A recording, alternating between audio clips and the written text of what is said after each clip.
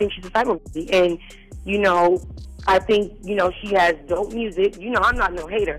Dope music is dope music. She's a pretty girl. But that don't mean that you can just bully anybody. It don't work like that. Okay, so I know that many of you guys see Rihanna as an absolute baddie and an icon. But allegedly, there was a time when she was bad news. And one of those people who brutally experienced her mean side was Teyana Taylor. And for many years, they have hated each other. Do you think you and Rihanna ever be cool? I mean, I don't know. So what's the real tea between Teyana and Rihanna though? And what exactly did RiRi do to Teyana to make Teyana hate her so much? Some of you will say that Teyana has not always been a nice person and that she's done her fair share of bad things to Rihanna, like how it was rumored that she is the one who leaked Rihanna's X-rated pics and how she stuck by Chris Brown when he had that DV incident with Rihanna. The thing is, Teyana and Chris Brown were really good friends for years, and they were part of a Harlem squad called the Breakfast Club. And when Rihanna came into the picture, she also became friends with Teyana. However, in 2009, when Chris Brown had that nasty altercation with Rihanna, Teyana sided with Chris Brown because she was his friend. She didn't say that she supported what Chris did, but Teyana said she would be by his side. In her words, and I quote, "He had to go on and talk about the situation because no one heard his side. I don't condone what he did. It's never right to hit a woman, but I'm gonna be by his side anyway," end quote.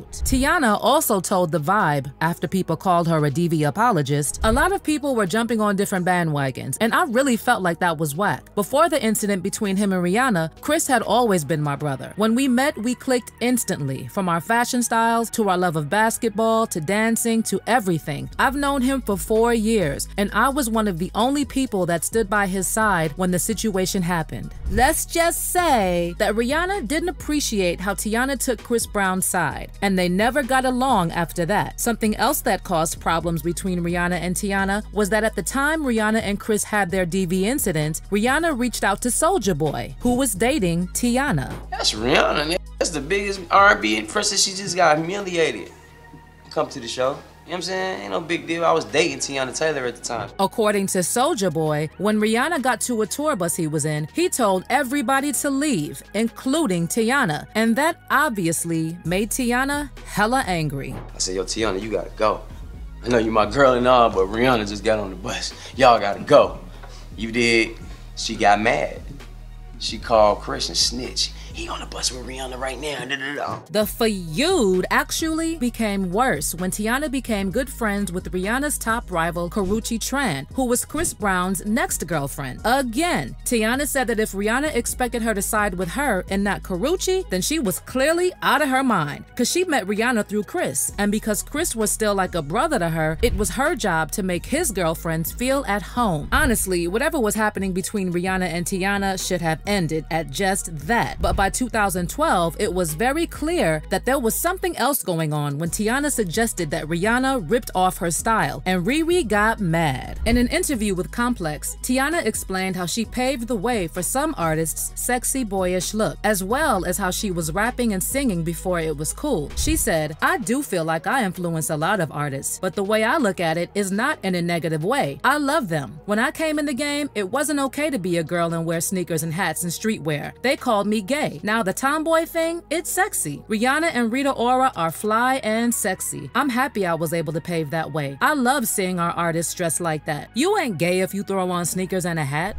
Excuse me, will somebody please tell Teyana about some little unknown artists named TLC and Aaliyah who were tomboyish way before she came on the scene? One could argue that maybe they paved the way for her, but what do I know? And Rihanna was not happy about the comments, and she took things a notch higher in September 2013, and things became really nasty. Like, Rihanna really proved that she did not like Teyana, because tell me why, after Teyana posted a video clip singing Anita Baker's song Caught in the Rapture, Rihanna went on to upload her hairstylist Youssef singing the same song in Teyana's signature look, a curly wig and a baseball cap. It was pretty evident that Rihanna was mocking Teyana, and Teyana was not about to take that insult without a comeback. She actually responded by directing a tweet tweet at Rihanna with the message, "Petty is petty and shade is shade." She knew what the F she was doing. I seen Caught in the Rapture on IG, and she posts her boy singing the same song, the same part, with curly hair and a snapback. Hashtag petty. And after Teyana called her petty, Rihanna clapped back and joked about Teyana's net worth being $500,000 compared to her $90 million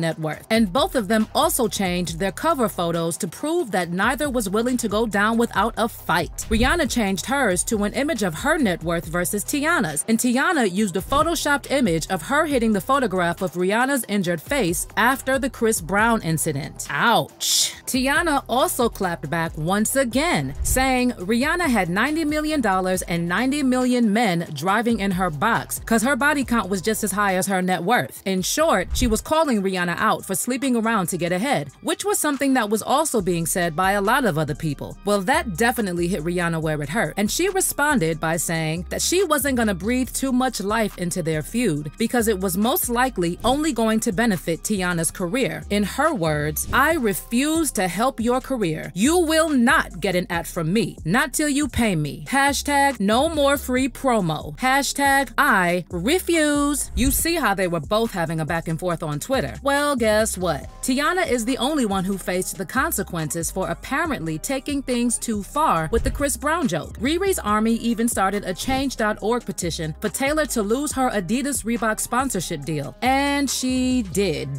Adidas released a statement saying, "We have ended our relationship with Teyana Taylor and do not have any upcoming product launches with her. All we can say is that Adidas partners with athletes and artists who blend well with our brand values." Teyana responded to the statement by writing on Twitter, "Hey haters, I'ma let y'all finish, but I had the fastest selling Adidas of all time." And when she was asked if she lost the partnership because of Rihanna, she confirmed it. So you still have the Adidas deal? That's still a go? No, after my first sneaker, that was... Was that because of Rihanna?